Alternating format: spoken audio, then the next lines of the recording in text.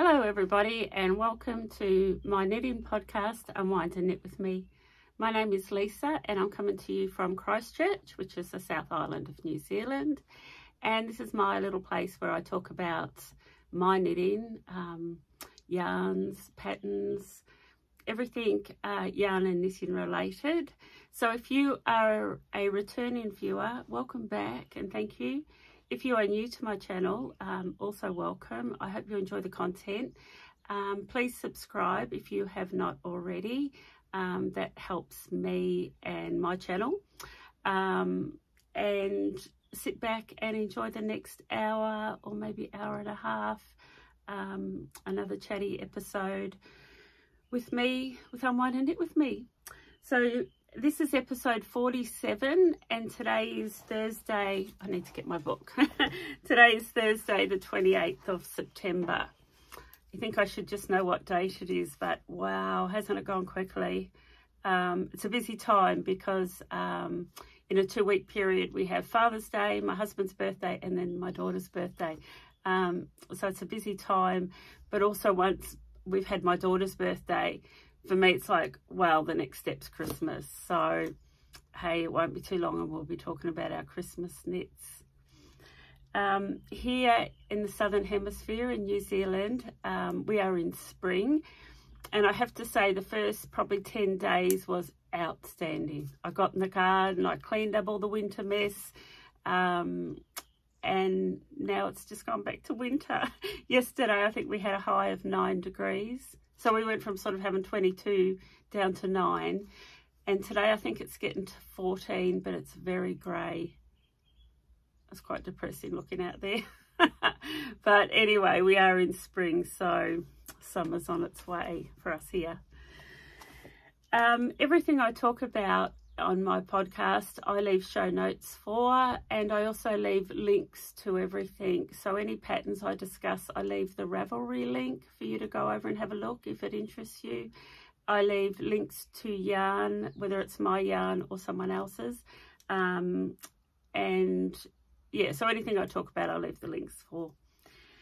You can also follow me on Instagram as Unwind and Knit with me, and Facebook, Unwind and Knit with me. But we also have a community page, and that really excites me. I think we're close to 800 in that group now, and that's a really neat little space where you can actually share with me what you're doing. But also there's so much knowledge in that community, so if there's anything you're not sure of, or if you've got questions, feel free to post in there, and I'm sure somebody will have the answer for you, because you're talking about 800 people that have probably been knitting for 20 years plus. It's a real lot of experience, so that group really excites me. So please jump over and join that group. You will get asked 3 admin questions and a moderator will go and approve. It's a very basic, straightforward process. But yeah, join us over there on our community Facebook group. That's all the admin-y stuff. I've got quite a bit to get through. What I did want to say is last weekend my husband and I went away for his birthday, and the funny thing is we only went less than an hour out of Christchurch to a place called Windwhistle, and there's a farm there, a working sheep farm, but they have a cottage on there that they rent out through, might have been Glamping or Book a Batch, one of those sites. And yeah, we spent a couple of nights there, and they have, I think it's like 100 square kilometres, don't quote me on that, of native forest. So there was a lot of bird life and it was really pretty. But what I wanted to share with you is it snowed. This was this southerly blast that came through, and I think we're still on the tail end of, and they predicted snow in the Canterbury area to 400 or 500 metres. And I've got some video and I will pop that in at the end. We don't see snow here very often. It certainly snows through the Southern Alps where the ski fields and that are, but here in Christchurch we're sea level, so very rarely we see snow. So that was a real hoot, and I will put that at the end of this podcast. Yeah, I'll share some of that video with you. Okie dokie, let's get into what I'm wearing. I do have a finished object. I have worn this before. This is a jersey that I've probably had now for 5 or 6 years. The reason I wanted to wear it is because I've restocked the yarn, and I want to talk about it because it's one of my favourite colours and my favourite yarns. But the pattern is Coquille by Greene from Olive Knits. So that's the pattern there. Now I bought this, it's 2019, so that's when I would have bought it when it got published. And Libby Johnston collaborated with Greene, and they produced this Pacific Knits, the Oceania collection. I'll show you the cover. So for those that you don't know, Libby Johnston, also known as Truly Myrtle, that's her here, is a Kiwi designer. And Greene, I'm really sorry, I think she might be from Canada, but I'm not sure, Canada or America. She's from the other side. But they collaborated and they produced this, and it's got beautiful patterns in it. And I bought it, and I actually loved it so much I went and had it printed and bound. So that's what I'm wearing, Coquille. So it's done in a finger and weight yarn, and I've done mine in a colour. I'm just going to see if you can see that. There's a bit of lace work, a small panel of lace work there. Let me set my camera back up now. I love the neckline, and it's just stockinette stitch with a 2x2 rib for the band and the bottom. Where's my ball of yarn? Here it is here. So any 4-ply fingering weight yarn. A friend of mine did it in a sock yarn, and it was really lovely. This one here is High Twist Merino. It's local here, and it's milled here, and it's dyed here. It is an indie dyed yarn, so really important that you alternate your skeins because there can be variations. I've talked about the helical method for alternating skeins. But that's under my label, Unwind to Knit with Me. But you can see the high twist in that. It's just a really beautiful yarn. There's very little pilling or fluffing, and there's beautiful stitch definition. So, yeah, denim's one of my favourite colours. I've got another pattern that I'm going to talk about that I've also chosen wool for, which is a denim-y blue. But yeah, it's one of my favourites, is blue. So that's the Coquille by Greene, and that was knitted up in dark denim. On my website, that's listed as Merino High Twist. I think this is about 10 colours. I've already sold half my last order, so there's not a lot left. There's probably enough for a couple of jerseys, but if you're interested, that's that. And I'm just going to get my coffee. Okay, I have one finished object to share with you. I'm very excited about it because I love it. So it's the Kuutar top by Sari Nordlund. There's the pattern there. This is the second pattern I've done of Sari's. I did her Kuutar tee, which is a short-sleeved one, very similar. That's it there. And I knitted mine in the high twist that I'm wearing now, in the colour Vegas Lights, which is a pink purple speckle. So I'm going to show it to you. But what I have to tell you before I show you, so the back and the front lace panels are knitted separately, and then you join them together and do the body. And in the lace panels, I did not alternate skeins, and I should have, because I've got quite a colour variation, but I'm actually really happy with colour variation because it looks like a fade. So I'll share that with you. And the other thing that I need to tell you is I got my daughter to film me wearing this top. So after I've spoke about it, I will insert a photo of me wearing it so you can see what it looks like completed. But here is my completed Kuutar. So you can see here there's a real subtle speckle, and then when it comes down into quite quite a darker speckle.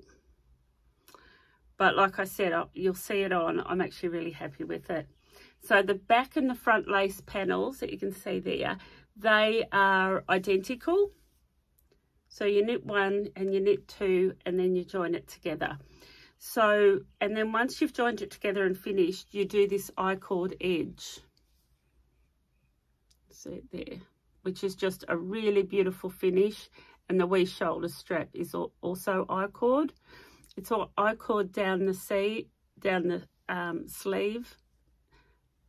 And then that's it. And then when you get to the bottom, you change to your, no you don't, you go to the bottom. When you're happy with the length, you do 1 row of purl, and then you do 10 rows on your smaller needle, and to finish it you sew that hem.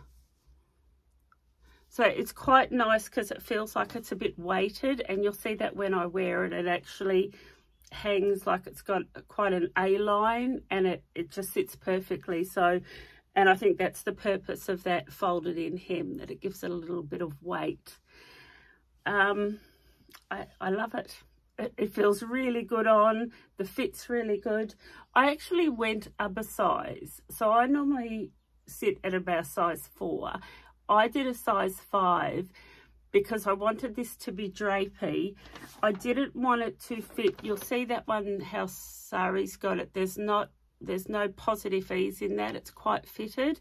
I wanted it to be, I wanted it to have just a little bit of positive ease. So I went up a size, and really happy I did that. As normal, you can try it on as you go, which I did. There's a little bit of A-line shaping in it, so a couple of increases. I think there might be 3 or 4. I only did 2 because I didn't feel like it needed to come out too much, but I did try it on a couple of times as I went. So really happy with it. Sorry I didn't weigh this, I should have, but that's what I have left out of 2 skeins. So this is each skein is 400 meters, so 700 to 800 meters is, well, I'm not sure what's left. But if you're doing up to a size 5, even a size 6, you will get that out of 2 skeins, 2 400 meter skeins. And it's just a beautiful little top. It'll be a lovely wee piece in my wardrobe. I've got a friend that's also knitting at the moment, but she is doing it in a cotton. I actually don't like knitting with cotton. I don't like it on my hands, but I can certainly see why you would for a summer top. And hers looks beautiful. It's got nice stitch definition, and yeah. But anyway, so that's what I did mine in. I just dropped the wool. I think it was called Vegas Lights. Yeah, Vegas Lights. I used 2 skeins.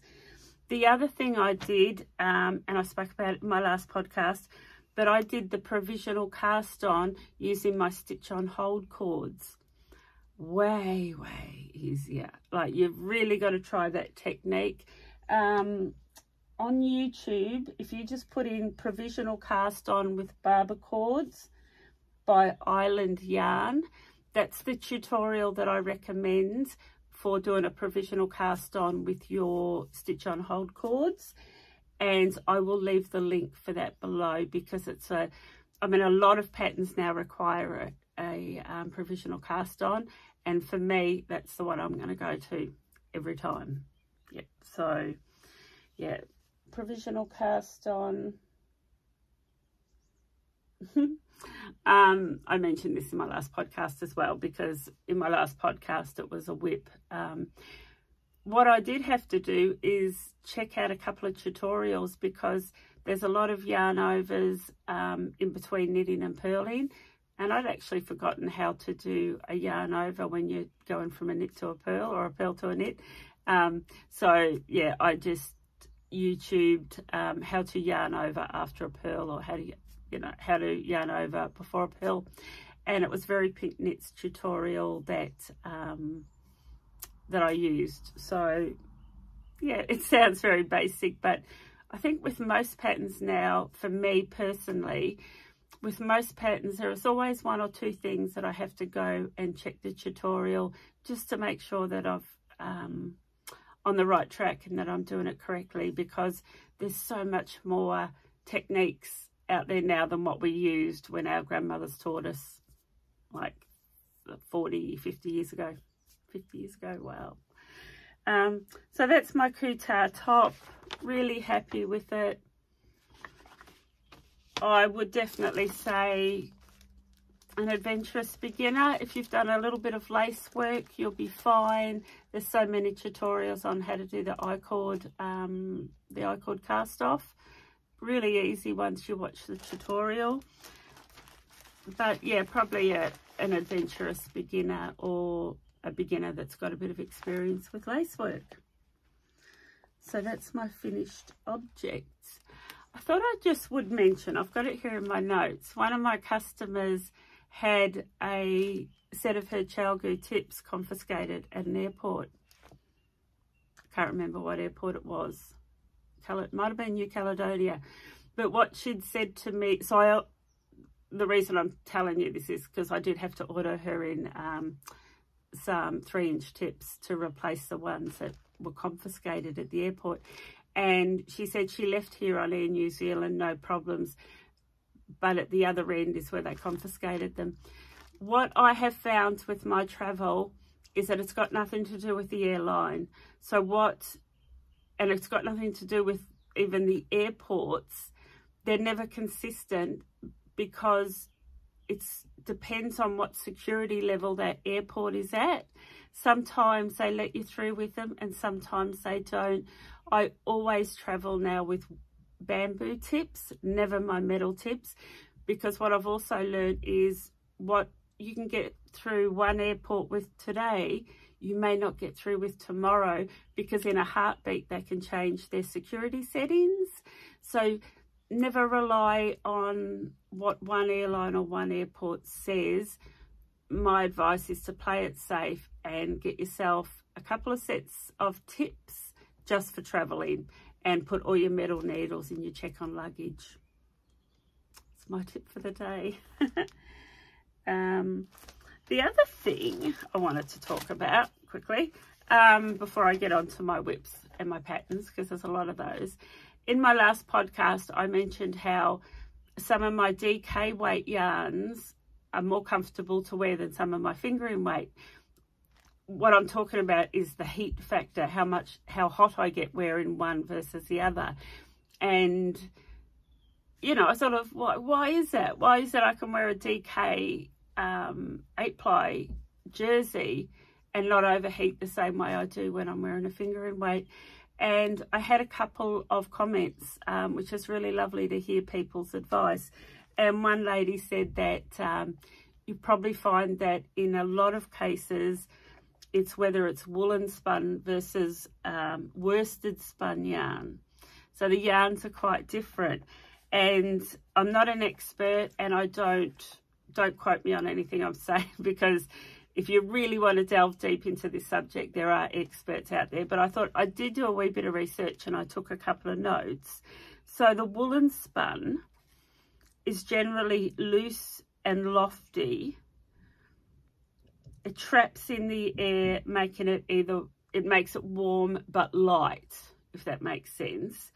So what it is, the fibres aren't combed straight. The fibres are in a random arrangement, and that helps make it lighter and loftier, but it also helps regulate temperature and lock in heat and make it warmer or cooler. But with a woolen spun yarn, they're the yarns that you find are a bit more grippy, really good for colour work, and you don't always get the stitch definition that you do if you were using a worsted spun. So worsted spun is when all the fibres have been combed in one direction and they're all aligned in parallel direction, and that makes it smooth, and it's like what I'm wearing now. It's superwash worsted spun. It's smooth.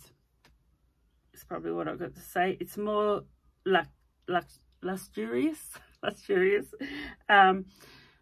but it's heavier, and therefore that is why you could feel warmer in a finger-in weight worsted spun yarn than if you're in a DK weight woolen spun yarn. But just Google that if it does interest you, and it does make sense, doesn't it? So, but sometimes you want one yarn like this.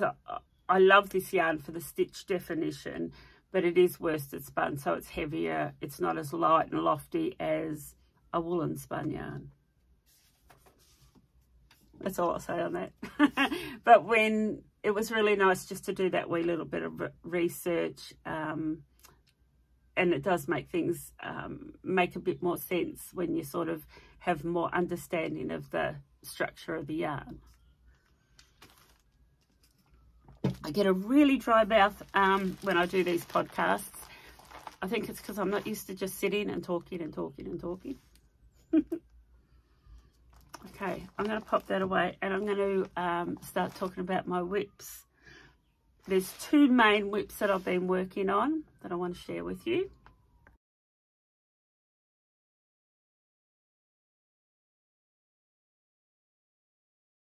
There was something else I wanted to say before I go on to my whips in regards to what I'm wearing, this sort of jersey here, which is like a semi-solid. If this is what you like I said, that's the dark denim, but I wanted to show you these because these are the same yarn. It's the same High Twist Merino, but this one's called Forest Birds. So I thought if you like green, that's another option. It's a semi-solid, not a speckle. And the other one I've got back in stock is Dark Plum. I almost want to call this Black Doris because it's really rich. It's showing up very well. Ah, there we go. It's a really rich, deep plum. So if blue and denim is not your colour, there are some other options. So jump over and have a look at that High Twist. Okay, now onto my whips. Okay, I'll start with my first whip that I was working on my last episode, and that's the Daily Pullover by Purl Soho. That's it there. I'll show you this other picture of it because I'm actually thinking I'm going to do it cropped. That's the cropped version. What I love about it is this deep V, and actually they don't call it, what's it called? A center double decrease. That's not what Purl Soho call it, but that's what I know of it as. And I love a raglan. So this one's a raglan. I love the fit of a raglan. So that's the Daily Pullover by Purl Soho. The pattern recommends linen quill, which isn't available here. Oh, it might be, but I don't know where it's available. But it's a wool alpaca linen blend. What I've used is Prosper yarn, which is available here. This is dyed here in New Zealand. And this is a 70-30 merino linen. And the colourway is called Depth. No surprises, it's blue. I've really got to get away from the blues. But that's the yarn I'm using, and I will show you my progress. I am doing the size 4, and I'm using a 3.75mm needle for the body and a 3.5mm for the bands. I did swatch for this, and that's the needle size I needed to obtain gauge. You do start this with a provisional cast on, although when I did my cast on, when I cast this one on, I didn't know about the one with it on the cords. So the provisional cast on I used was the crochet hook method, which worked fine. And only last night I took my stitches off my provisional cast on, which were on this, the provisional cast on was along this back. So I picked up my provisional cast on, and then I've gone down and I've picked up for the V, and I am working on the ribbing for my V-neck, which you can see. And is it going to show up down there where that pin is? that over, is where this center double decrease will be.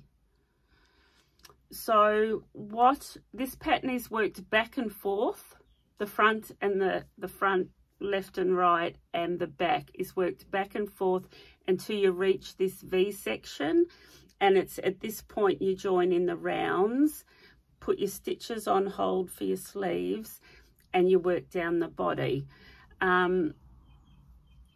It's got this beautiful raglan again, raglan deep V-neck. So what I did is I worked down until I finished that one skein of yarn, and now I'm going to leave the body on hold. I've just got it on cables. I'm going to leave the body on hold, and I'm going to finish this V-neck, which I should get that finished this afternoon, I hope. And then what I will do is I will pick up and do my sleeves. That is how I prefer to knit a jersey, because I find that by doing those smaller details like the sleeve and the band, I'm not working with all that bulk of the body. So I get that top section all done, and then the homeward straight is just working on the body. So that's what I am doing. That is my progress, and I'm really happy with it. I did say on my last podcast, I don't really like the feel of this yarn in my fingers, and I think it's the linen. It feels, I don't know, a little bit ropey. It's probably because I'm used to knitting with merino type yarns. It does feel a little bit ropey, but in saying that, the knitted up fabric is super soft.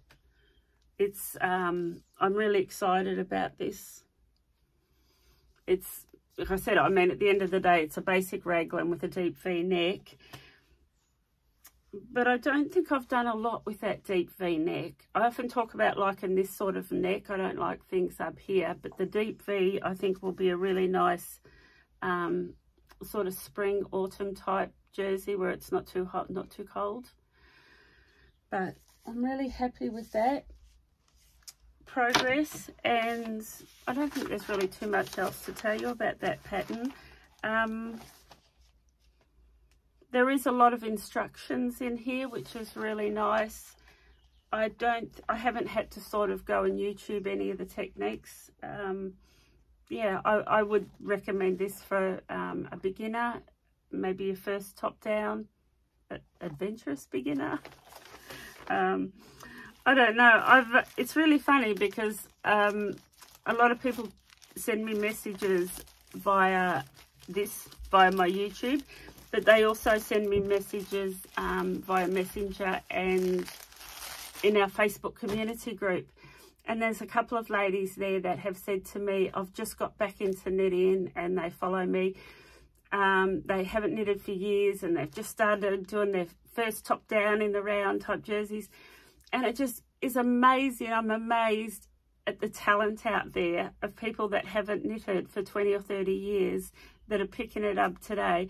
But they're not picking it up as beginner knitters. They're going right into that colour work and that lace work, and it's so exciting. There's just some, yeah, it's a really exciting time to be a knitter. So, and I love that you share that on that community group. I just love seeing what's being produced there.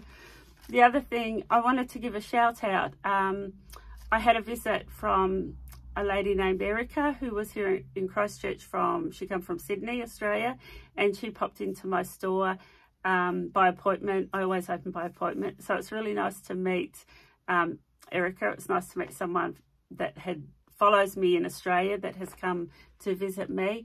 But the other shout out, I want to say hello to Jen in Auckland, who crossed paths with my husband, and he was there on a business trip, completely unrelated to knitting, and they got talking, and she said, oh my God, I know your wife, I follow her. And he said it was a really funny situation, and so I wanted to give a shout out to Jen. Hi. We might get to meet in person one day, now that you met my husband. So that was really neat. So my next, actually, I'm just going to put this away and get it, or else I'm going to be fumbling. 1 minute. It actually never ceases ceases to amaze me. I try to be so organised, and I've got notes and I've got all my things around me, but there's always something I forget, so I do try. My next whip I'm really excited about. Actually, I've got it here. I wanted to show you this. This is the large bucket bag. If you love leather, you need to get one of these. They're so big. And I've designed them with a big pocket in front that holds your iPad. But and they come in black leather as well. But that is holding this project. I cast on, after my last episode, the Alpine Bloom by Caitlin Hunter. I've done quite a few of Caitlin Hunter's designs. This caught my eye and I knew it was something I wanted to do. I love the relaxed nature of it, the top down, the yoke, the bit of lace work, and I love this bit of lace work on the sleeve. So I went through my stash. I did not buy yarn for this. Well, I did at one point, but this yarn came out of my stash. So for the main body, I'm using Purple Sprouting. This is a New Zealand dyer, and this is 50% merino, 50% silk, which is similar to the yarn that Caitlin Hunter calls for in the pattern. And the colour that I'm using is called Platinum, and it's from the Astral range. I will leave a link for this below. I photographed this and I put it in our Facebook group, and a couple of people, it was actually one of my friends even said to me, it looked cream. What colour did you use, Lisa? That cream looks really good. And I'm going, it's not cream, it's grey, it's silver, it's platinum. But that's the main colour there. And in the colour work for this pattern, it calls for spin cycle, which I absolutely love, but you would need 2 skeins, and I wanted to use yarn from my stash. Now, I've shown you a couple of years ago, I showed you this yarn as what I was going to use as an alternative to spin cycle. And a couple of people did say to me, but it's not spin cycle, Lisa, there's no comparison. And I get that, and I love spin cycle, but there are alternatives if that's out of your budget. Now, for the colour work, I've used this. Now, I purchased this yarn. This yarn has been hand spun and hand dyed, and I bought this woolen yarn fibre. It's a guild, like the Spinners and Weavers Guild, and they have a shop. They meet here in Christchurch, but they have a shop, and it's at the tannery. So if you ever visit in Christchurch, I recommend you go out to the tannery. And everything there has been hand spun or hand dyed. And this is just beautiful. And I'm going to show you now how it's come up. Because when I showed my friends, they actually said to me, oh, did you use spin cycle? I went, no, this is hand dyed and hand spun. And this is how it's turned out. Isn't it beautiful? So I'm just thrilled. And I know that it would be beautiful in spin cycle, but that's my yarn substitution. I just love the pattern. I love this floral design. It starts off with this lace work on the collar, which is really pretty. There's some short rows at the back. I did German short rows. And then you just work the pattern. I have caught my floats. There are some, I don't like carrying more than 3 or 4. And there are some that are 5, 6 and 7. So I have caught all my floats. I love to show you the back of my work. Because sometimes I think the back almost is as stunning as the front. Not really. So I have divided for the sleeves. I have finished, you finish the colour work. So it's all in one, it's all in the round until you finish the colour work. And then there's only about 3 rounds of the main colour before you divide there for the sleeves. Okay, so that's where I'm at. That's how much yarn I have left out of the first skein. So as normal, what I'll do is I'll finish knitting this, which will only be a couple of rounds, and then I will leave the body and I'm going to do the sleeves. Now with the sleeves, you can see there how they've got this lace work. So what happens there is you actually knit the sleeves separately and then you graft it on together, which I've never done before. And I don't know how much it excites me because I'm assuming that's going to require something like Kitchener stitch, which I can do, but it's time consuming. But yeah, I've made really good progress. It's colour work, I think, is very addictive.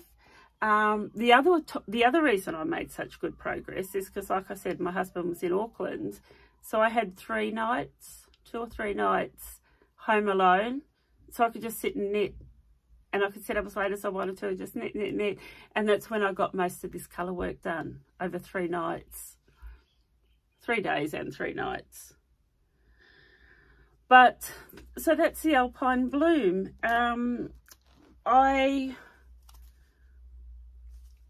There's 400 meters on this, and I actually think I'm going to get it out of 2 skeins. It's a little bit like my Kuutar tea top. I'm pretty sure I have got a 3rd skein of this, but I actually think by looking at this, I am going to get it out of 2 skeins. I picked out a couple in case you were interested in doing it. You may have the yarn in your stash to do this. If you've got 2 or 3 of one colour, and then any variegated or speckled indie dyed type yarns would work for this colour work, because I've just shown you that I've used hand dyed, hand spun, and it looks stunning. So that combination there really appealed to me. So this is Yarnadelic, which is a sports weight, and it's called Woman in Blue. And I think that for the main colour, and this one's Californian Surf. So this is in this yarn, my High Twist. But I think you could put those together, this for your colour work and this for your main body. And I think it would work beautifully. And the other one that popped out at me was same Yarnadelic. This is called Of My Hands, which is another beautiful blue, but I think paired up with it's New York City Lights. Now, I want to show you, that's the swatch. So there's actually, it's hard sometimes to gauge from the ball. I'm holding that the wrong way around. But I actually think that combination would be stunning. I think that for the colour work, because there's so much going on in there. There's so many colours that I think the colour work would look lovely. So that's another combination of My Hands and New York City Lights. But have a look at what's in your stash. It's a really beautiful pattern. And as you know, we're coming into summer here, so I will get wear out of it. But I often have said on my podcast, I wear a lot of my summer knits more in winter than I do even in summer, because I wear them over like a merino base layer, and I love them. So there we go. I'm so happy. Like, seriously, that is, I don't know what to say. And even my friends, they said to me, Lisa, it is stunning. I cannot believe you've used hand dyed, hand spun. So I challenge you to go through your stash and give that pattern a go. It's really nice. I'll have that finished, I reckon, before my next podcast, because I love it that much. I just want to get it off my needles. I bought this coffee cup at a yarn festival I went to, and it says fueled by knitting and coffee. And it keeps my coffee hot, like seriously, for 2 hours. And I thought it was the perfect little coffee cup for me, but it doesn't fit in my car. I bought one for my friend that doesn't fit in the car either. So, which was really disappointing, because why would you make a travel mug that doesn't fit into a standard car cup holder? But anyway, it is good for when I'm at home knitting, because I quite often walk away and will come back for my coffee and it's still hot. I'm sure you really didn't need to know that. Oh dear. Okay, so I'm going to talk about some patterns, because I do have quite a few, and I've got some yarns that I want to knit them up in, and some of them will definitely be cast ons, and some of them are just ideas and things I'd love to cast on. I mentioned to you last episode that next year in May I'm going to Canada for Knit City. I'm going to the Toronto Knit City. So excited. I'm going to be away for about 3.5 weeks. A friend's coming with me, and then my husband's flying in, and he's meeting us halfway into the trip, so he won't be there for the knit inside. He's going to go and run, and then we're going to do a bit of a road trip. You know, the what's it called, Niagara Falls, and we're going into Quebec City and Montreal, and we're just doing this big road trip, and I'm super excited. But so what I wanted to do earlier this year, Noelle from Knits and Pieces from Canada come here, and she come and visited my shop, and she bought me this beautiful gift, and it's a sock set from Leo and Roxy, which is, I think, one of her local sort of dyers, yarn producers, and I was like so thrilled. And it's been sitting there in my baskets in view, thinking, cast it on. But as you know, I haven't been doing any sock knitting this year. But I pulled it out the other day because I really want to have these for when I go to Canada next year. I want to have my Canadian yarn, my Canadian gift to wear to Canada. It actually come with a pattern, and I think it's their anniversary sock, but you're not going to see much of it there. But the pattern, that's for the main body of the sock, and then you've got your contrast in heel and toe. So I just thought I'd share that with you, because if I put it out there, then I'm more likely to get it done. But yeah, it's just part of that whole planning a trip, and everything I see now is like, oh, Canada, I have to watch that. Or yeah, it's really exciting. So that is a new cast on that I am going to cast on. Now, I got a little bit lost. I got a little bit stuck down that Ravelry rabbit hole, and I found some new patterns. And they're not new, but I mean, I'm a fan of Andrea Mowry, Dre Renee Knits. I've done a few of hers. Everyone knows of her. She's just amazing. But I watched one of her podcasts, and she was wearing this, and I thought, I want that. Or I might knit it for my daughter, because I can see my daughter wearing it more than me, actually. But it's the Traveller Hoodie. And of course, it just looks stunning on her, because she's stunning. But I had a look at the pattern, and then I thought, I have yarn in my stash for that. And I'm going to show you the yarn, because if you're from New Zealand, you'll know of this yarn. I have actually started swatching, and it's really just a series of knit 3, purl 3. So I'm doing my swatch in the round, but I haven't finished it. But this yarn, so it calls for a sports weight yarn, I'm pretty sure. Yeah, so the pattern calls for a sports weight yarn. Now here in New Zealand, we have a yarn producer called Skeinz. They're based up in the North Island. And this is one of their, probably one of their most popular brands, but it's the Southlander, which is just 100% New Zealand wool. I think they refer to it as like their workhorse yarn. They're good for everything yarn, just a really good, honest New Zealand wool. Now, these balls, it's quite affordable. This is 200 meters, and it's sports weight. And they had a sale, it might have been last year. I think they have a sale every year. It might have been last year's one. And I bought a sweater quantity worth of this, which the colour is bracken. And I also bought a sweater quantities worth of oatmeal. And I actually really like this colour. It's really quite an earthy type of colour. And I think it's going to be perfect for this hoodie. So this yarn, I could probably wear this close to skin. It's probably a little bit scratchy, but I think as a hoodie, you wouldn't wear it close to your skin anyway. It would be an outer layer. So I really want to cast that on. And I'll do it in a size that will fit me, but will also be a little bit oversized if my daughter wants to wear it.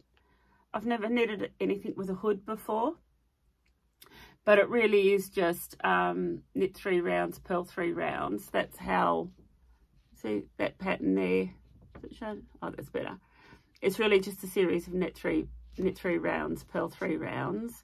It's drop shoulder, which I don't often do, but this is something that's going to be super relaxed. So, of course, it's got to be a drop shoulder.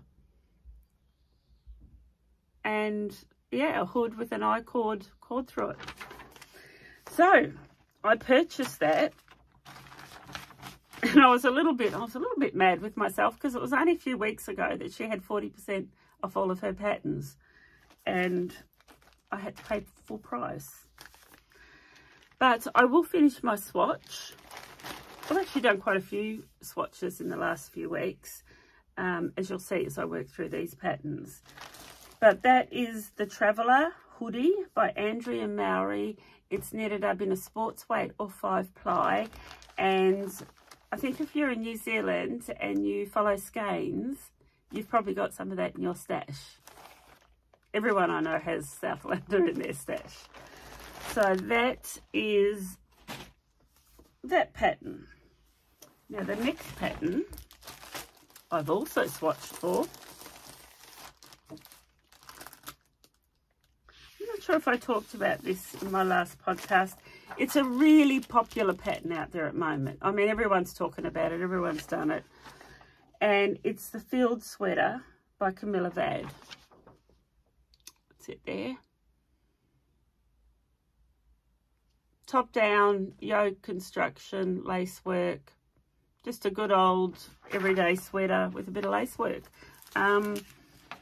Certainly, I think it's certainly something that we would all have in our wardrobe, that we would all use.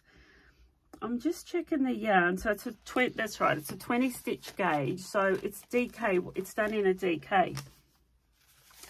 Now in my stash, I've been going through my stash a bit because I've had to make some changes in my upstairs bedrooms. So I have been going through my stash. A couple of years ago, I had a moment and I jumped online without giving it a lot of thought.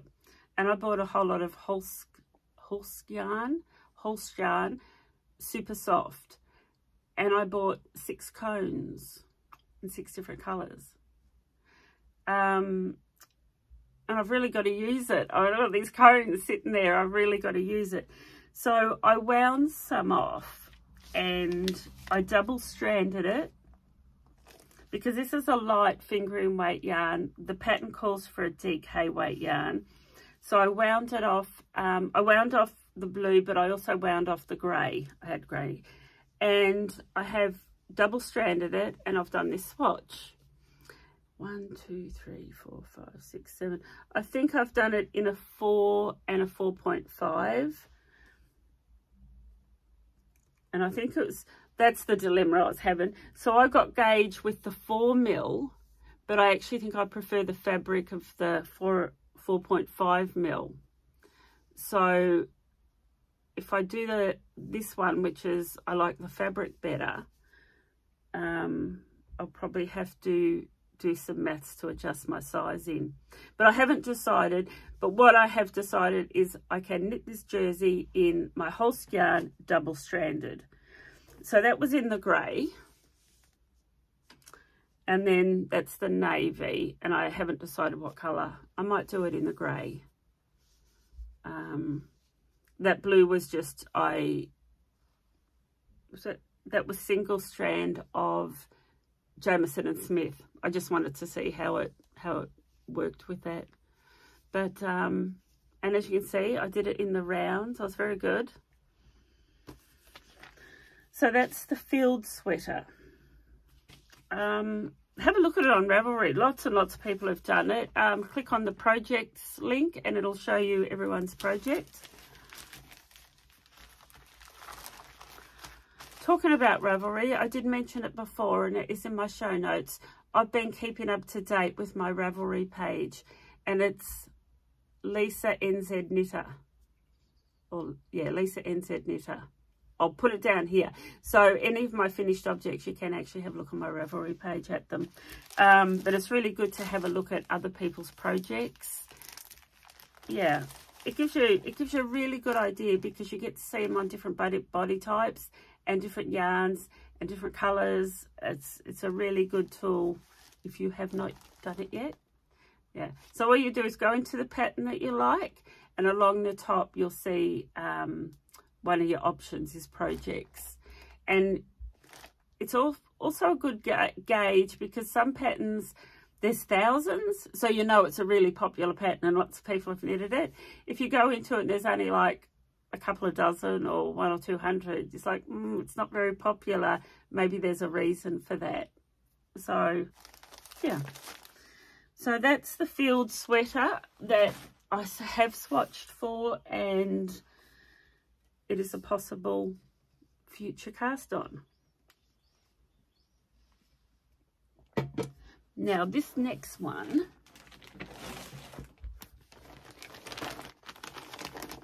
I showed you my swatch and I told you about how I wanted to do it, but there's a reason I didn't cast it on, and I'll tell you that.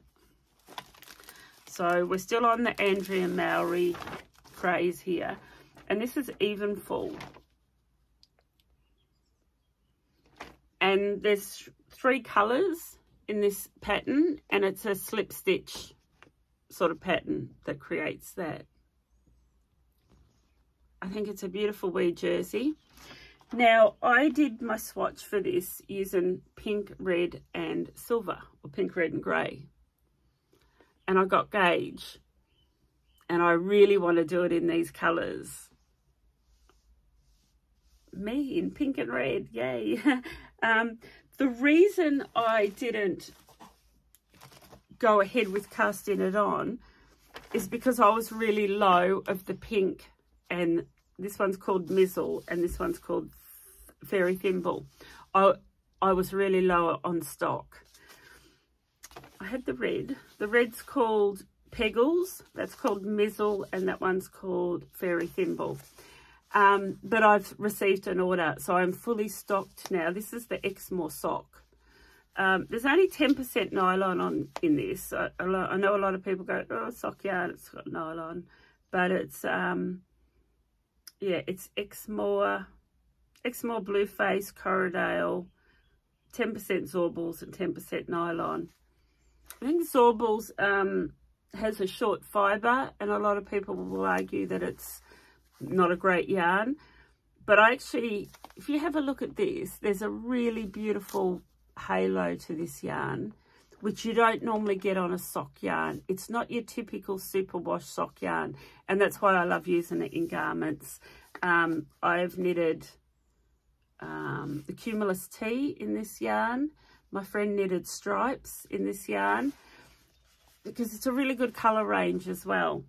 But anyway, so I'm fully stocked, and that was my barrier from casting this on. I actually think I'm going to cast this on before the field sweater or the hoodie, because it just excites me. That slip stitch pattern, the colours really excite me. I really want to knit with some pink and red. So that's that. So it's just a fingering weight yarn. It's 3 colours. Look at the collar there. It looks like it's picot edging. You're not really seeing it. It looks like picot edging, and on the sleeves as well, it's got that same little picot edge. It's a really, really pretty little sweater. And I think you could do that in the earthy colours like she has there with, you know, the blue and the brown. But you could go quite bright with it as well. Okay, so that's Even Fall by Andrea Mowry. And I have wound the wool for it. The more I sit here and talk about it, the more I think, I'm going to cast this on this afternoon. Crazy woman. Maybe not this afternoon, but maybe within the next week. Yay. Okay. Oh, I've got some more new patterns. Okay, tidying up as I go. With that Exmoor sock too, I just wanted to say, and I know I've said it in a lot of my podcasts, but you can get these shade cards. So if you're the sort of knitter that likes to plan and you like to see everything out in front of you, these shade cards are $5.50 each. And there's one for Exmoor sock, there's one for the Yarnadelic, and there's one for the Appledore DK. They're $5.50, and then there's this really big set for Jameson and Smith. These ones, unfortunately, are $30, and there's a lot of swatches in there. Like there's over 100. There's about 120 colours. So these big ones for Jameson and Smith are $30. I don't put a markup on those, just so you know that. That's actually what it cost me to get them here into the country. So yeah, shade cards, really, really handy to help you plan. If you're doing a bit of colour work. At the beginning of the year, I signed up to Stephen West's Year of Socks, and I've not knitted any of them, but I've been very good. As each pattern has been released each month, I have sent it off to the printer and I've had them printed, the front page in colour, and at the end of the year I'm going to put them into one book. So I'll have a book of amazing Stephen West socks. But for September, Bubbles and Brioche. Now, wouldn't that be exciting? I would really love to do some more brioche. And no one does brioche like Stephen West. Oh, and Andrea Mowry. But that's September socks. If you've been following the Year of Socks, you can buy these individually. As he releases them each month, they become available. You can buy them either from his website or from Ravelry. When I signed up, I paid for the year and it was quite discounted. I got a lot of sock for my money. I just need time now to knit them. But I'll always have them in a folder to admire, if nothing else. Right, that was Bubbles and Brioche. Now, I need my notes here. I bought this book a few years ago, The Shetland Trader by Gudrun Johnston. It's a beautiful book. I love it. If you love colour work, there's a bit of history in here about her mother. I think her mother designed most of these patterns and she's revamped them for today and popped them into this book. And I just love it. I love her as a designer. What I wanted to say about that is she's just launched a new book. Let me find my notes. And it's published from Liner magazine, I think. But it's called Grand Shetland Adventure Knits, and it's by Gudrun Johnson and Mary Jane Mucklestone. So she's teamed up with someone else. Now, you may have a local yarn store that does pre-orders or orders Liner magazine. But if not, I've talked about this. There's a bookshop in Wellington, here in New Zealand, called Minerva Bookshop in Wellington. And she has a really good collection of knitting books and craft books in general. If you live in Wellington, you've really got to go to this bookshop. It's amazing. I'll leave the link, Minerva. I emailed her last night and she replied to me this morning. She hasn't got it in yet, but they are arriving. So if you're wanting the latest Gudrun Johnston book, it will be available there. But I was admiring all my Jamieson and Smith yarn. It's so beautiful. You normally see that wall behind me. I've moved today because the lighting's not very good.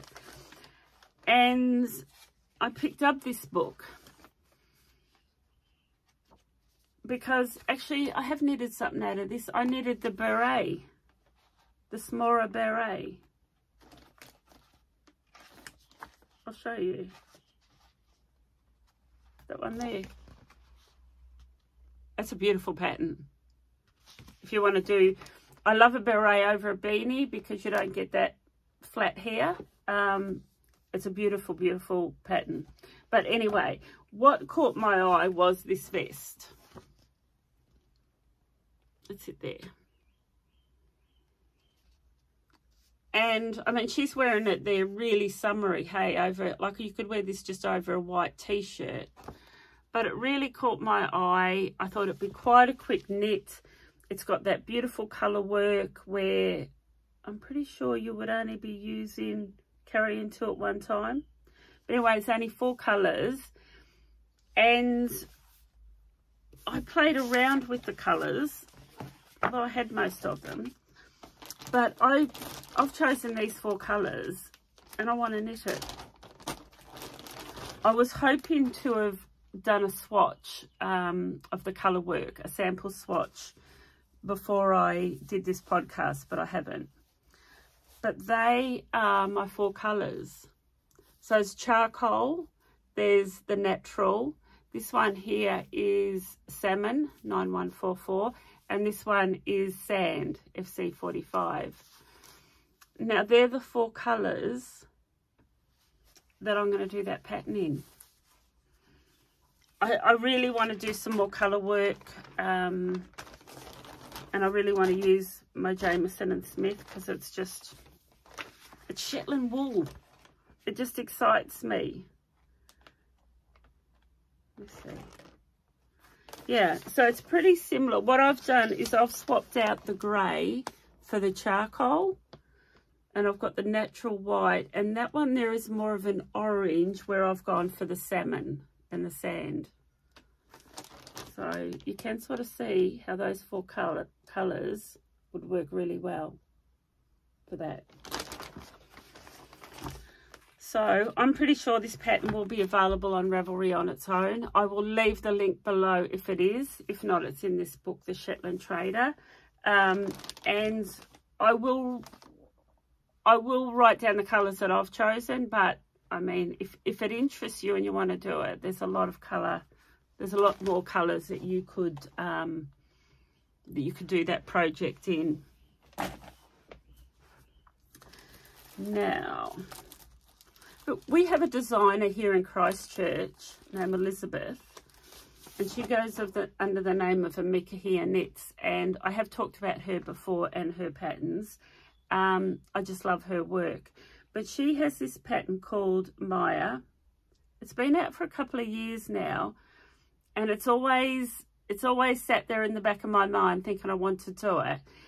And I think I actually bought the yarn for this. Like I was saying, in my stash I did quite a big order of Holst yarn, and I bought cones, but I also bought a whole lot of the cakes, and I'm pretty sure I bought Holst yarn to do this pattern, but I've since changed my mind. But I still want to do the pattern. So that's it there. Short sleeved, all over colour work. There's 4 colours.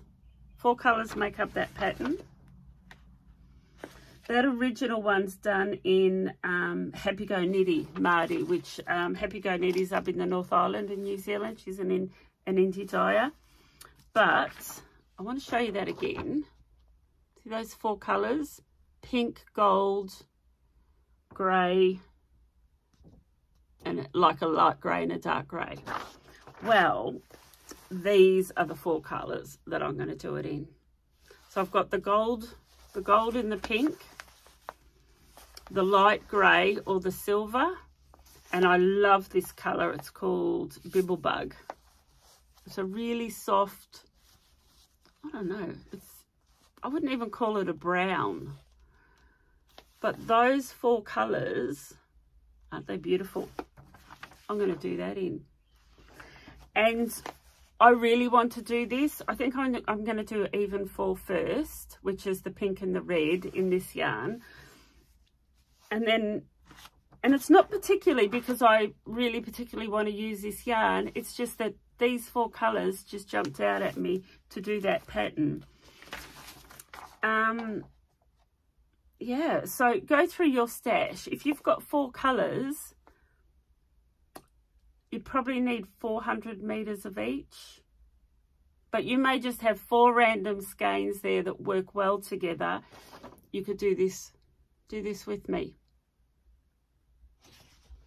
M-A-I-A, Maya, by Mikahia Knits, and it's by Elizabeth. I will leave the link to that pattern, and I will also let you know the 4 colours that I'm using. Doesn't that, like, that just looks stunning with them.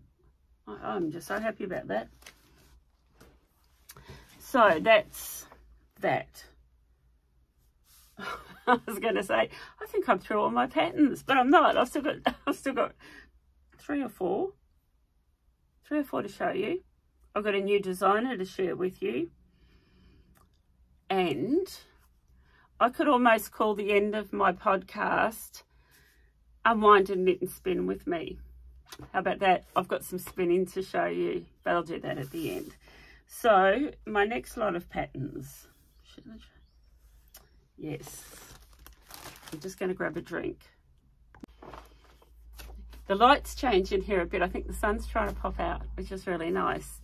Okay, this pattern caught my attention on, might have been Instagram, but it's Stephen West, and it's called the Mingling Daisy Shawl.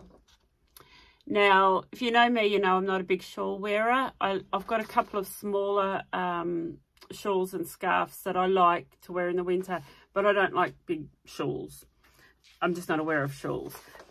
But I have knitted 2 patterns that I love, and one of them is Pure Joy by Hoodie and Dotted Rays by Stephen West. And they're, in my opinion, just really nice wearable shawls. They're light. They were a real pleasure to knit, more importantly.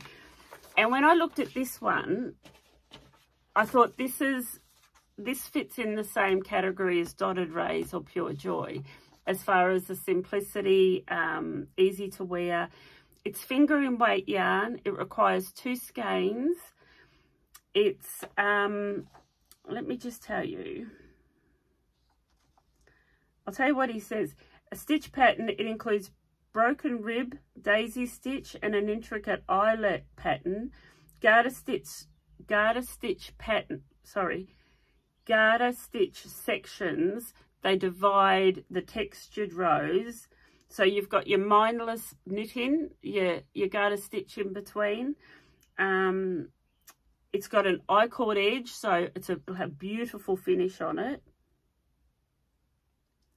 A semicircle shawl. But what I like too, I'll show you this picture. There's no information on that.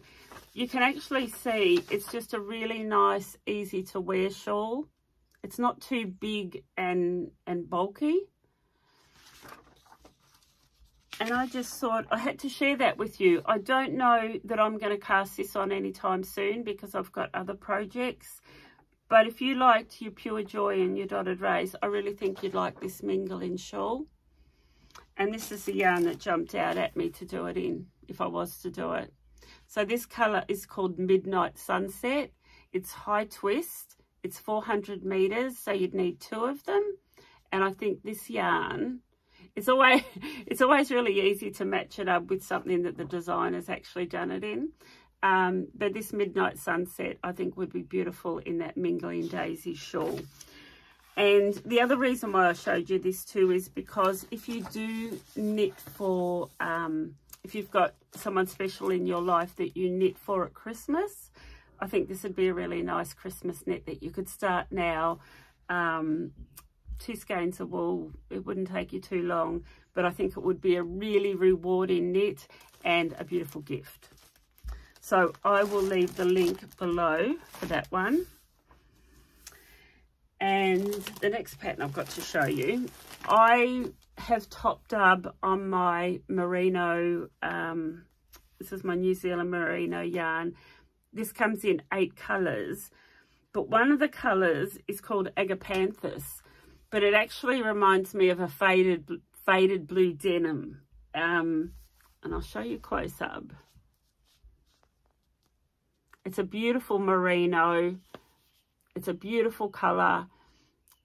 And I just want to knit something in it. But my other favourite colour is called Rocky Road. And this is a really dark colour that you can see there. It's got hints of blue and plum. It's a really beautiful colour. And I've wanted to knit something in this as well. Actually, one of my customers knitted the Rebel by Truly Myrtle in this. And it looked really good. She did say when she was knitting with it that sometimes, although she was knitting in a hot climate and she'd had sunblock on, so she doesn't know if that caused it, but some of the dye come off onto her hands. But she said once she wet blocked it, it's as good as gold, no more dye come out. So it might have just been the heat that caused that to happen. But I really love this colour, Rocky Road. This would be beautiful in a shawl, but jump on and have a look at the 8 colours. I'll leave the link below. It's just under New Zealand Merino, this one. But I put it out there that I wanted a cardigan. I didn't want to knit, I've knitted the Rebel and the Timely by Truly Myrtle, and a few people suggested those, but I'd already knitted them, and I wanted something different. And a viewer, I should say, recommended this cardigan, and it's the Helix. What's her name? She has a yarn. She has her own yarn. She's a very accomplished publisher of patterns and yarn. I can't remember her name. Doesn't matter anyway. But it's the Helix cardigan. That's it there. And you can do a real cropped version or not. It's got really beautiful raglan sort of eyelets where the seam is. But the other reason I liked this pattern, I wanted to purchase it because there are a lot of options in it. So on the pattern, she gives you the option of that deep V-neck or a round, more cropped neck. Also for the cropped or the long version.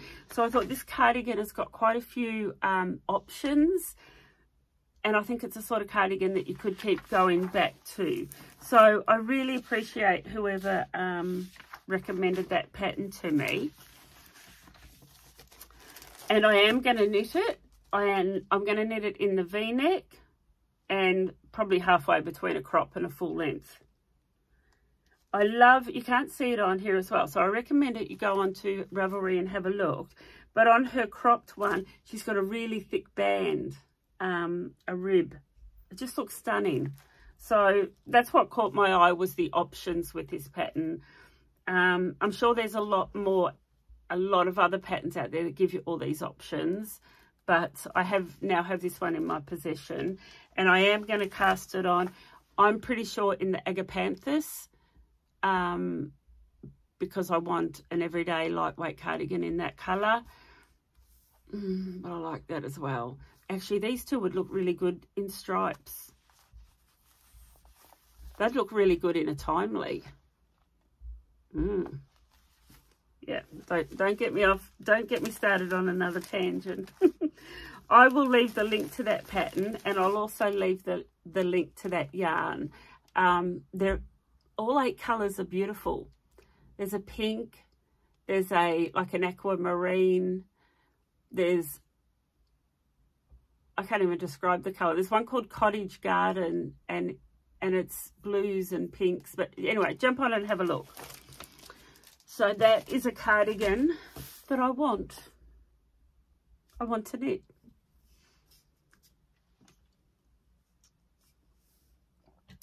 I'm just checking my list because I've got one more here that I haven't talked about. I told you I'd done a few swatches. No one can ever accuse me of not practicing what I preach.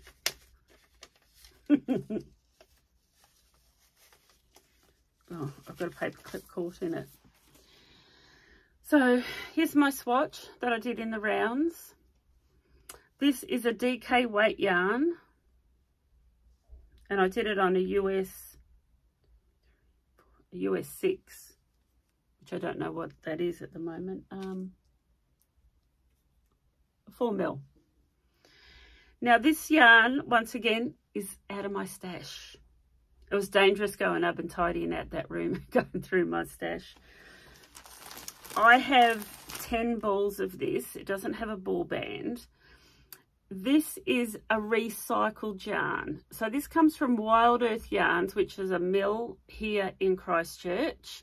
They're the ones that do my yarn, my high twist. They produce some beautiful yarn.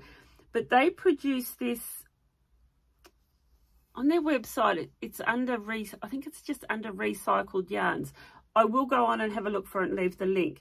But what they do is, my understanding is that they get a whole lot of leftovers that are in the bottom of the, whatever it is, when they produce in their yarn, and they produce this yarn. And this is, that's showing it up. I don't even know how to describe it. It's a brown earthy colour, but there's flecks of like yellows and blues, and there's a whole lot of flecks going on of different colours. It's a one of a kind. So if you are going to buy a sweater quantities worth, buy a sweater quantities worth, because you won't get it again, or it won't look the same. So anyway, I've got my 10 balls. I've got my swatch. The pattern caught my eye first, and then when I was going through, I had this pattern and I bought it, and then when I was going through my stash, I thought I paired the two up. So when I was online and I bought the Traveller's Hoodie by Andrea Mowry, this one caught my eye, and it's the Weekender Crew. I haven't knitted the first Weekender. I have the pattern and I have the wool for it, and I've just never got around to knitting it.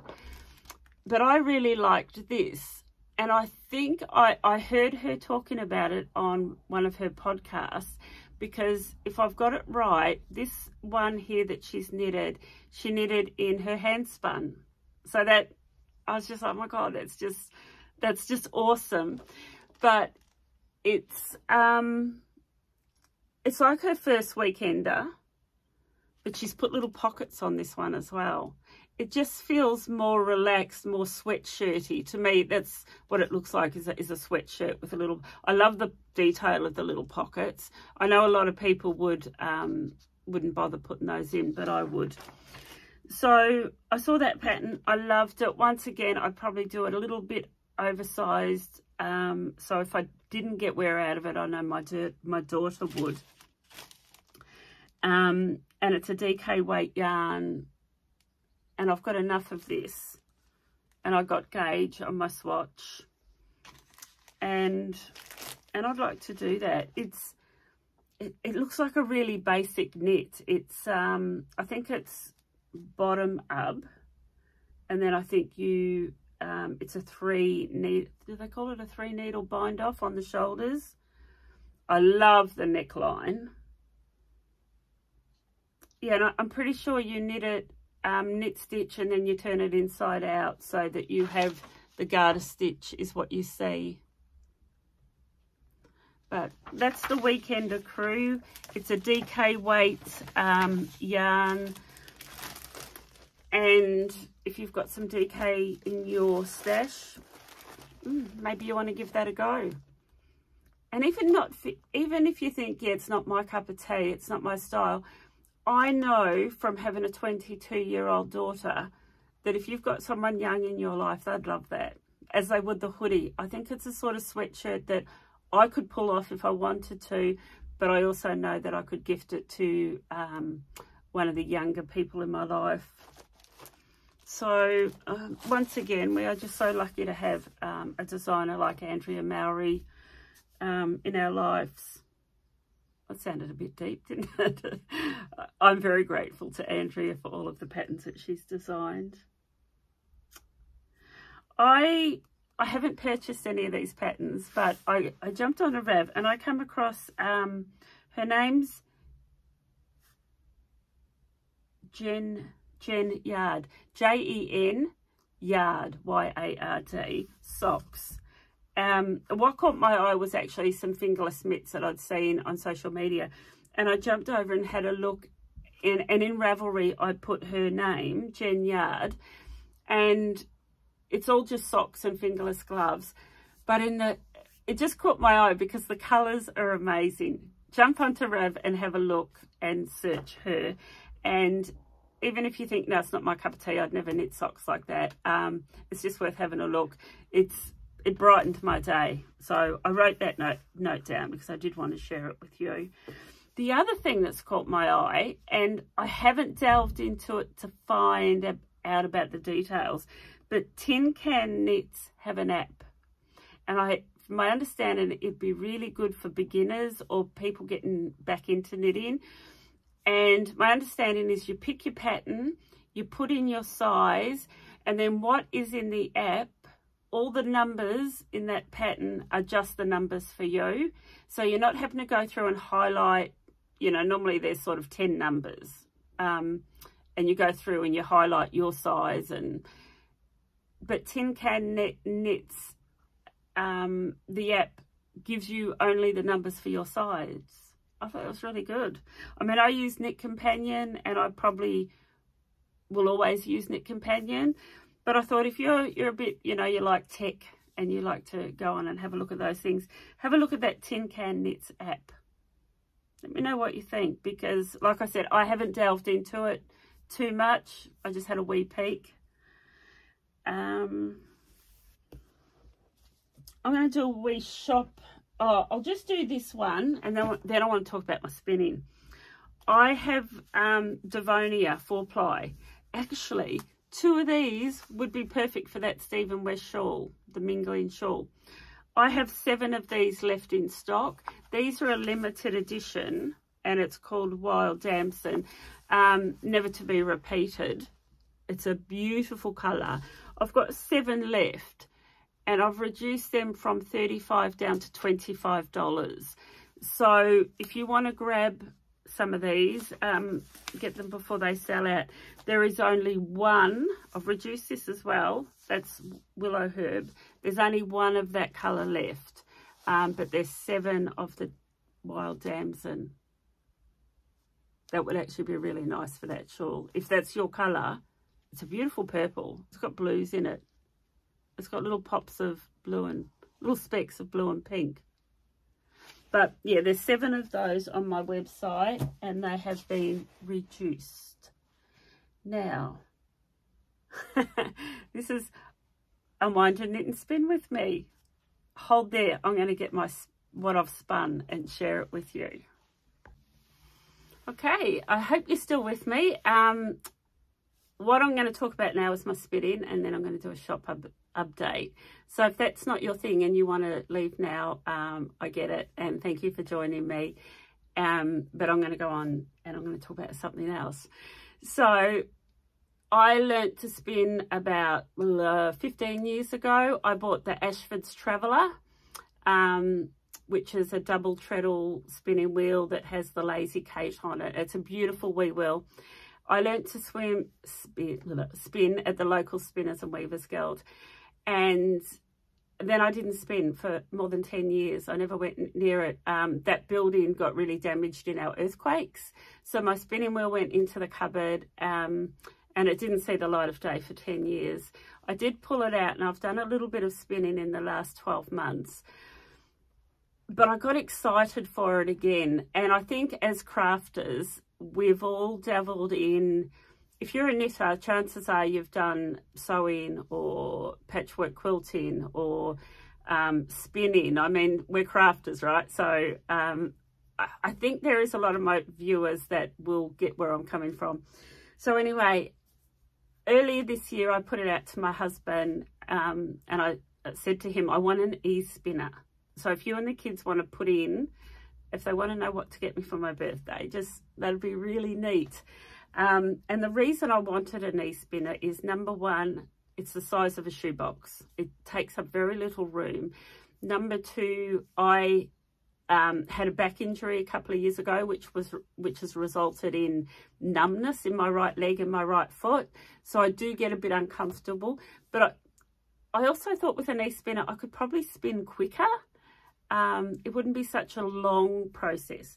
So anyway, in April, I got a knee spinner and I unpacked it, and then it has sat there for months and I haven't gone near it. And then last week, I was just like, I just want to do this. I had a real, what's the word, desire to do it. So I got it out and I got it all ready. I mean, I hadn't even put it together properly. That's how new it was. And I took it away with us, because when we went away, as I said, the weather was really horrible and it snowed and we were going to be in this little cabin with a fire. I thought, this is perfect. I'm taking my e-spinner. So I did. I want to show it to you. So it's small. That's it. It's literally like the size of a shoebox. It plugs in here. So you've got a power outlet, and then you've got an outlet for your on and off, which is like a little treadle that you would use on a sewing machine. I didn't bring that in, but I actually popped that up on the table beside me and I turn it on and off with my hand, because it just works better for me, because I don't like using it as a foot treadle. So I just use it with my hand. And it's got the S and the Z, so one for spinning and the other one for when you apply together. It's got a really big bobbin, a lot bigger. So that was my original size bobbins that I had for my Traveller, where this one comes with double the capacity. I can't remember how many meters they hold. But anyway, that's it. It's small and it's portable, and it comes in a carry bag with a handle. And it comes with the Lazy Cape, which is this here. And I have been spinning. I've been like this mad, crazy woman wanting to spin all the time. And what I love about this is I can have this set up.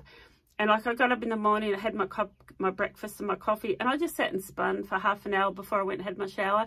And then I did a little bit more like when I had my lunch, and then I did a little bit more in the evening. And it seems to be the sort of thing I can just do quickly on a whim, where when I had my wheel, it almost felt like something I had to plan to do. Okay, I'm going to sit and I'm going to get my wheel out and I'm going to spin. Where this is, I can just spin whenever I want. So my first spin is a little bit uneven and it's not perfect, but I love it. So I bought these packs from Ashford, and this is Merino Silk 80/20. So it comes like that. It's 100 grams. So this, I can't remember what colour this is called, but it's like a pearlescent. And there it is there. And you can see it's not perfect, right? So what I realised after doing this one, I think most of my spin was okay. There was a few bits that aren't great, but I thought I need to ply it. I need to put more twist in the ply. It wasn't so much my single strand that I spun. It was more when I applied the two together. So that's my first skein. And it's far from perfect, but I'm not disappointed. So this was my second packet of yarn. This one, I kept the bag for this. This one was called Storm. And I pretty well did the same with my spinning, but I put more twist into the ply. And I don't know if you can see, but there's more twist in this one. It's definitely a DK weight. That's my second one.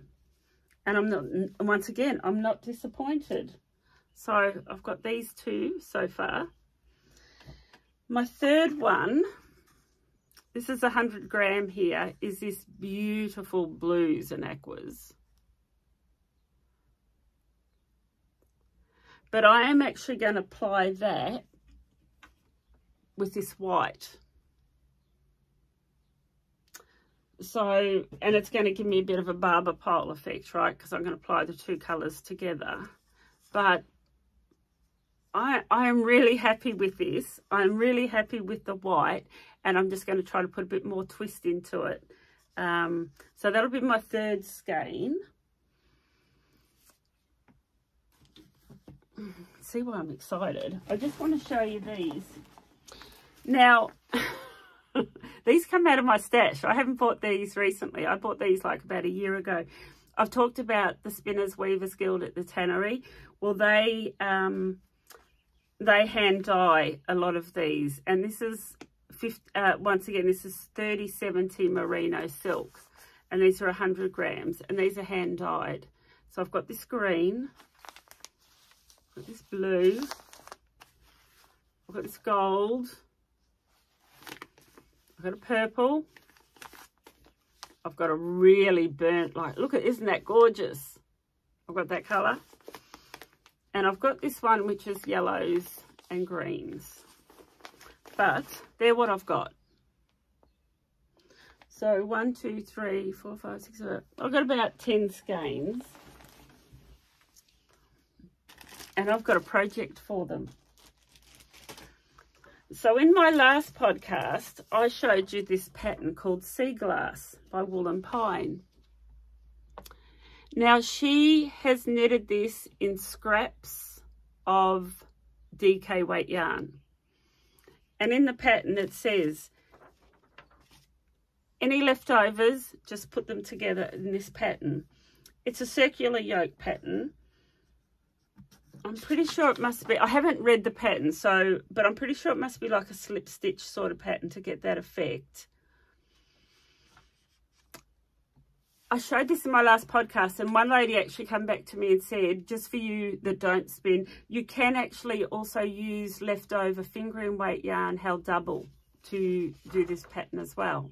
So this is a scrappy pattern. This is a pattern that you can just go crazy with colour. And because what I'm spinning, I counted how many meters I got out of the 100 gram, and it's sitting at about a DK weight, DK to worsted. But I am going to keep spinning these beautiful hand-dyed,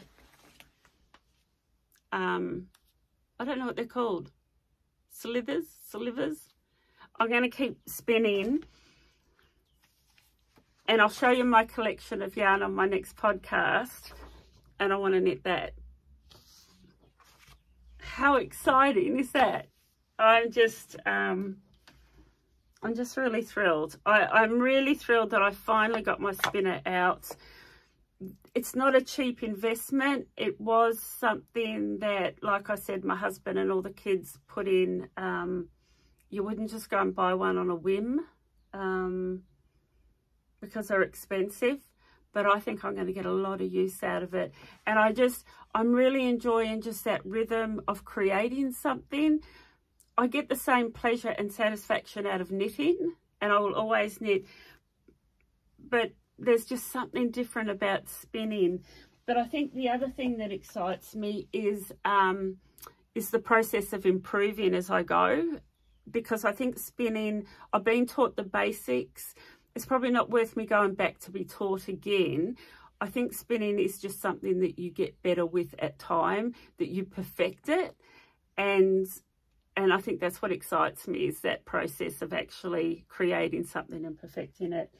So if you're a spinner, I know that you'll understand what I'm saying.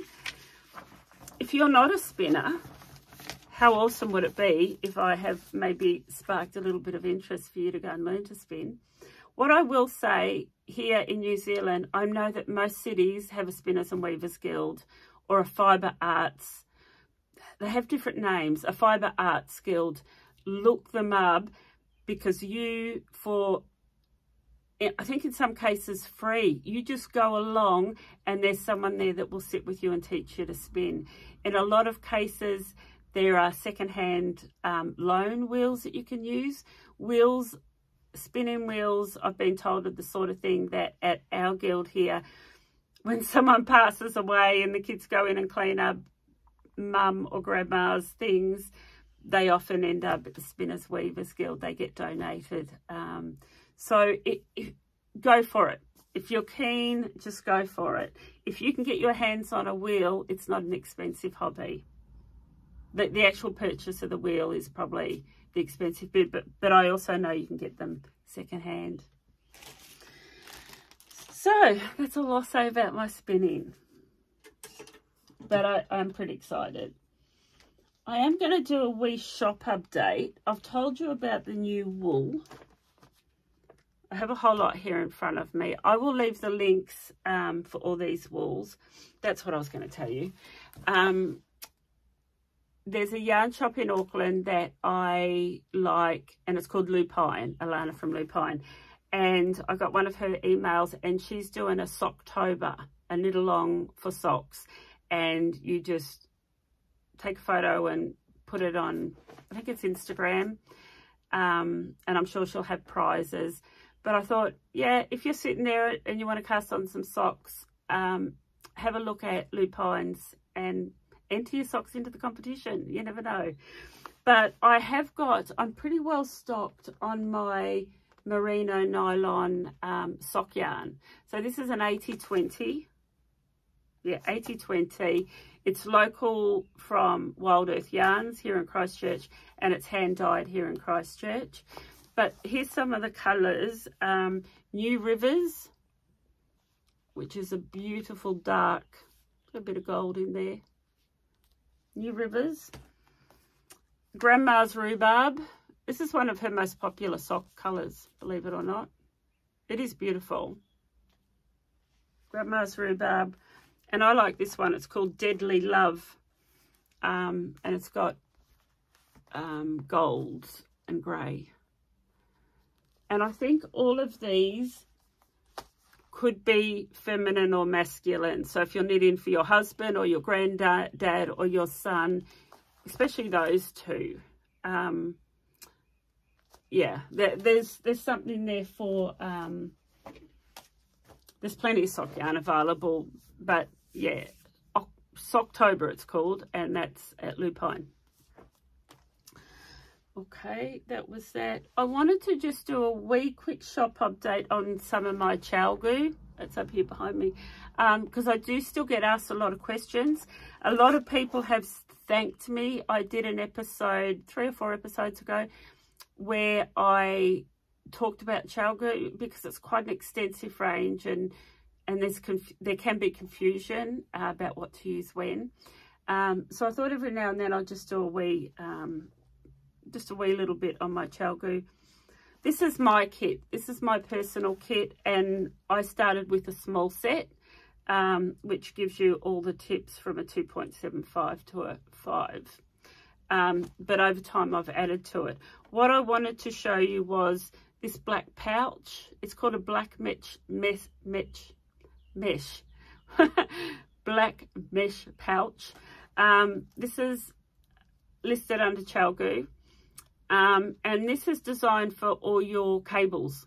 You can put all your cables and your end stoppers and all your bits and bobs, but that is actually the ruler fits in there as well. That pouch is designed to fit into there. So if you've got this set but you've got cables all over the place, that's it there. Invest in a black pouch. It's really handy. The other pouch, this is an empty pouch, and it's just called Accessories Pouch Yellow.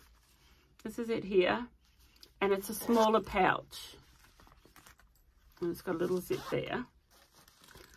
Fits bits and bobs, but this pouch will fit into that front zipper. Now in mine, I'll pull it out. They're the same size. You can buy this empty and it fits into that front zip, or this is my shorties set. So if you're really going all out and you invest in, there it is there. That's the little shorty set that has the 2-inch and the 3-inch.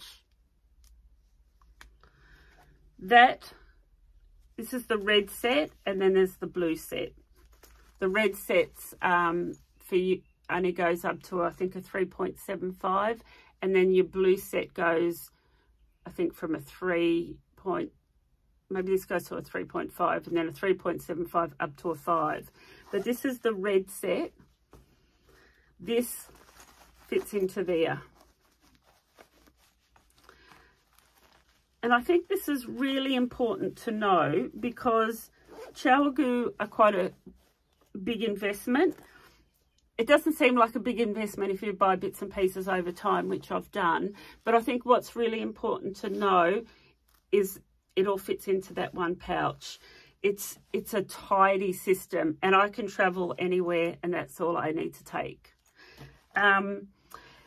If by chance, and I know some of you have, you've been buying your ChiaoGoo in pieces. So instead of starting with a $200 set, you've bought the tips and the cables as bits and pieces. You can buy this pouch separate, empty. And it's called the interchangeable needle case. So it's actually this. And it's got all the slots for needles from a 2.25 right through to about a 10. So that's the empty pouch. That's the empty black mesh pouch.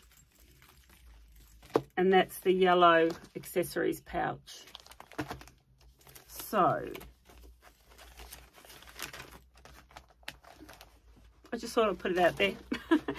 Some people do still ask me how I keep my needles, and what sort of needle system I use. Well, that's pretty well it.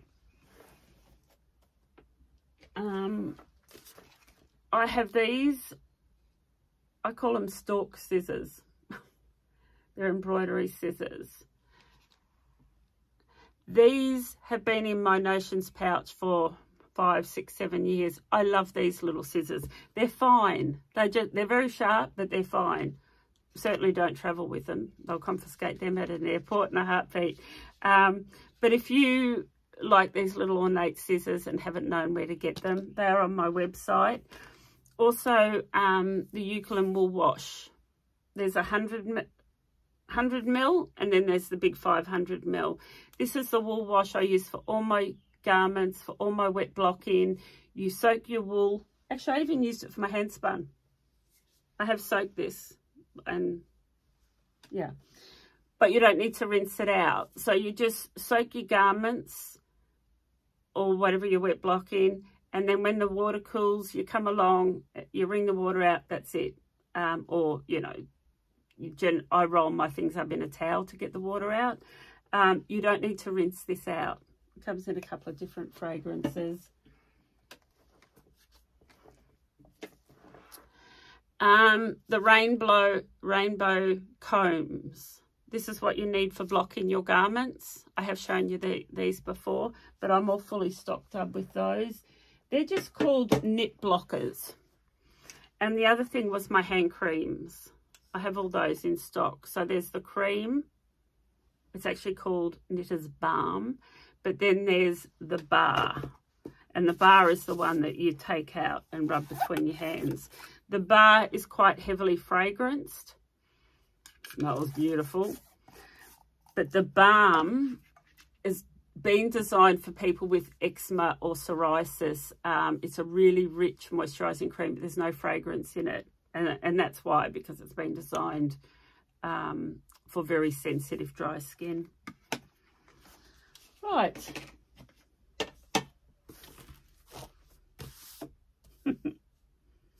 I think I've just about covered everything. I hope that you don't mind that I've put that little bit in at the end about my spinning. It is part of my knitting. It's part of my craft, and I really want to share it with you. It's like a wee little journey. It's certainly not going to change how much or my knitting. And who knows, I might get bored with it and it may go back in the cupboard for another couple of years. But at the moment, I'm really quite passionate about spinning all that. It's not yarn, fleece. Spinning what I've got, and I'm not going to waste it. I am actually going to spin with a purpose, and this is my purpose. And I think that's really important. Like, don't just sit there and spin for it to sit there and not do anything with. I did do some spinning, I think it was earlier this year, and like this, it wasn't great. It was a little bit bumpy in places, but I knitted it into a beanie. I think it was called the M hat. Yeah, I might show you that one on my next podcast.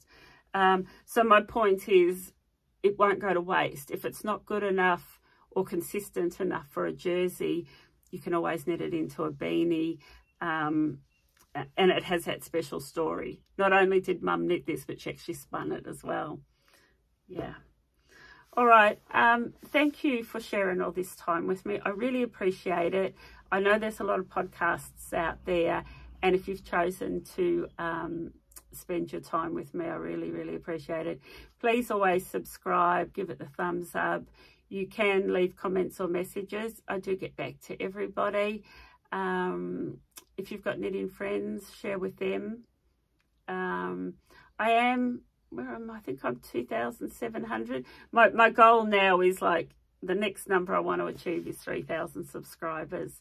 So who knows, maybe between now and Canada. Wouldn't it be good if I reach that number before I go to Canada? Yay.